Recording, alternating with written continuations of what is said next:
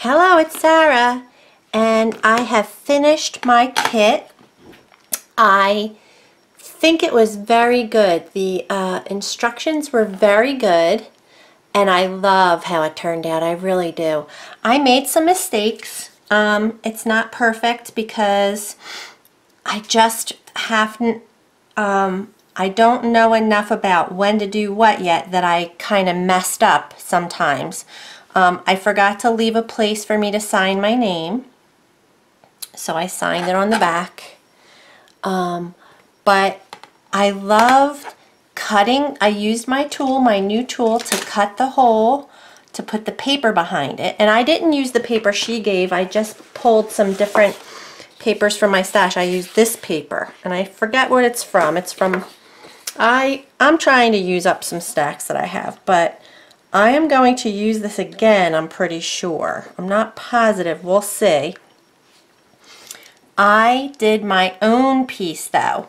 I created a design based on the little, this guy.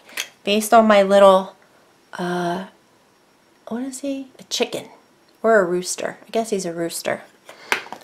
So I'm going to finish up the other one because I wanted to show you I filled in the raised areas with, I don't know if this is beeswax. I think it's a beeswax candle. I'm pretty sure.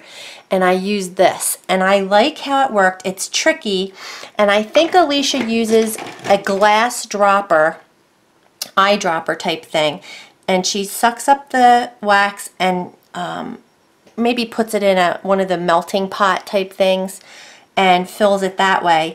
But it worked. I mean, I'm pretty happy. I think it turned out pretty cool. Like I said, I messed up here because I didn't leave a place for my name. And the other thing I realized was when you put the paper underneath, I'm going to cut it this time on the next one I do to be the same size. I think this is 3 by 3 or 3 1/4 by 3 1/4. I forget. Let me see. I made a template. 3 1/4 approximately. Cut the paper about that size, and then because I can see overlap, like I think the paper came out to here, and when I kind of push the metal down, you see the paper underneath. So little things like that. I can definitely see bumps here. What else? I think that was basically it. I made another one that I totally screwed up. This one is a mess. It's the first design I did. The one I did now, I think what it is you have to kind of make room for things, and there's an order in which you emboss. So what I didn't realize was, like, I needed to do my chicken's feathers first. I did the fence first. And so my chicken's feathers, I just couldn't do it. And then, I mean, this little section didn't work out. I didn't have any areas that I could cut out. I liked my Zentangle around the outside, but like this area here, I left it plain because I wanted to leave one plain to match this area where I signed my name. But I just didn't like how it was a circle and a circle. And I didn't like how my sun came out.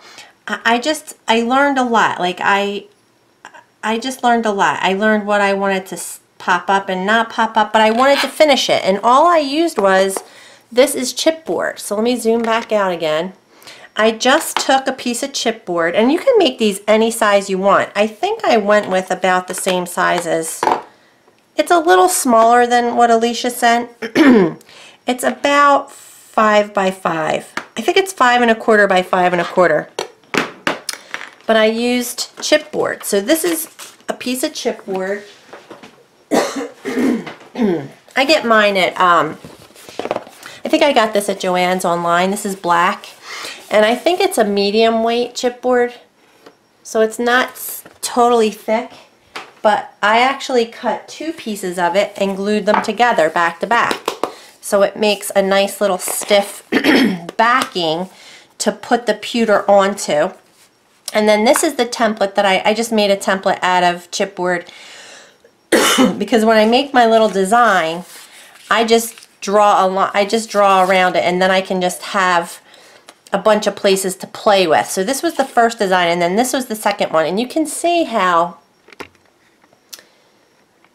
this one I changed it and made things like I made less things, like I didn't put as much stuff, and I made them bigger. Like the chicken's bigger, and this is supposed to be back in the distance. You know, the barn is back in the distance, and I kind of copied. She did the barn on hers. So there was a barn here, but I mean the chicken goes with the barn, so that's why I used the barn again.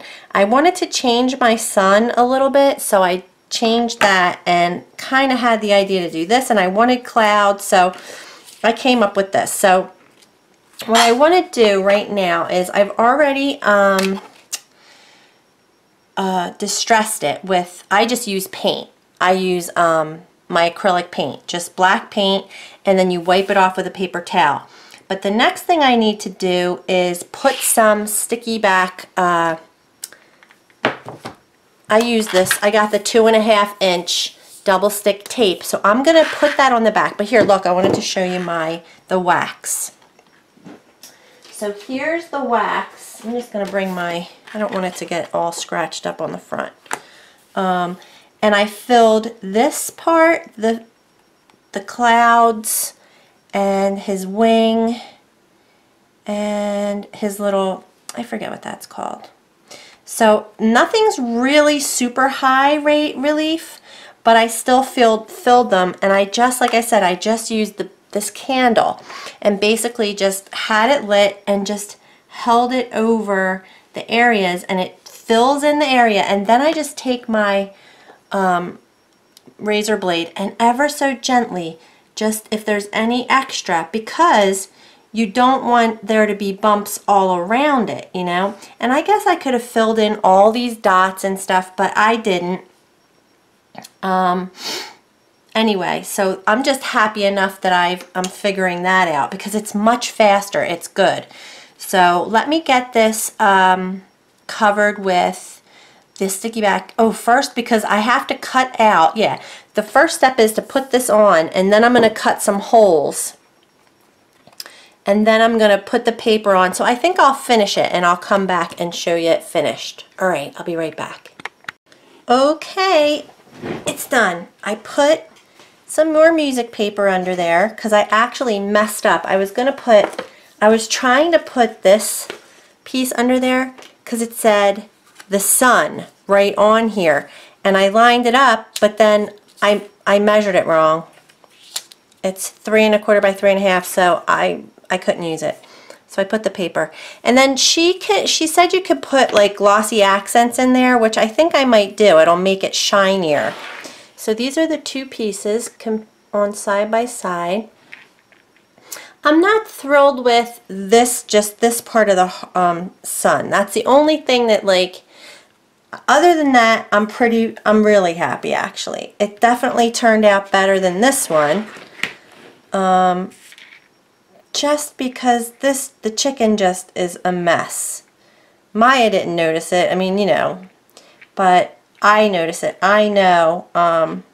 I wrote my name big too. I like that. I like how I wrote my name bigger.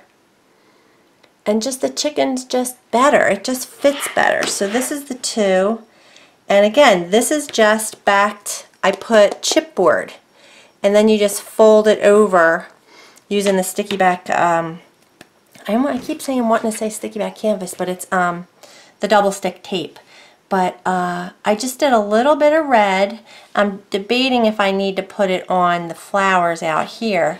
But it looks cool, right? This is the one she designed. And that's the one I designed. I borrowed the barn though. I was just going to put a little house, I guess. But I thought, well, a barn's perfect. It's a chicken. And I don't love this, but I like the beeswax. The beeswax is holding up really well. So yeah, so those are all done.